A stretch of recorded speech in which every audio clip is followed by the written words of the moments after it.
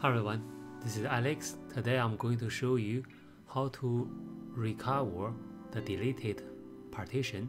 Of course, include the data inside as well. So this is the virtual partition. Yeah. So let's explore it. I only copy a single picture in it. So I'm going to delete the partition, delete the volume. And now it's gone. So to recover the partition is very simple. Just follow my instruction. A few minutes you can get it back. So test disk, Google it. This is the freeware. You can click on download, and we download the Windows version. Yeah, I'm doing it on Windows 10. Yeah. It's freeware, but of course you can donate to the author. I'm going to save it into documents. Yeah. Once downloaded, you can unzip it into the folder you like. Then you can go to this folder and find the test disk when this file. I'll make it bigger for you. This file, test disk 1. Double click on it. Now you can see this windows pop up.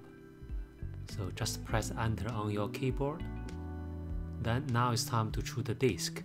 So my one is the second one. Yeah, the virtual disk is only 100 MB.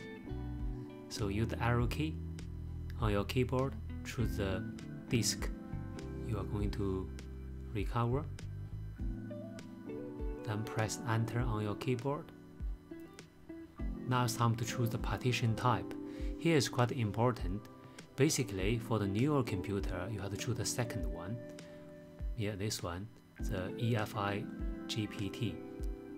So I choose the second one, EFI GPT. Yeah. Now press enter. Then press enter again. Here, now you can press the quick search. The enter again on your keyboard. Now it's found my data. So this partition in green color. So make sure it's in green color, or press on the space key on your keyboard to choose it. Yeah, if you have more partition, and use the arrow key to choose write. If you write the partition back to the disk,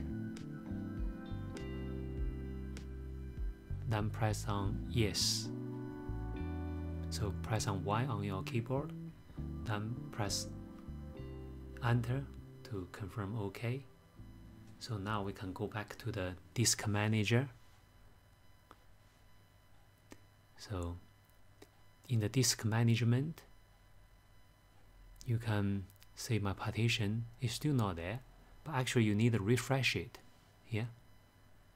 So you can press on F5 on your keyboard to refresh it, or press on the menu button refresh. Now look, it's back. So let's explore it again. Look, my picture is back.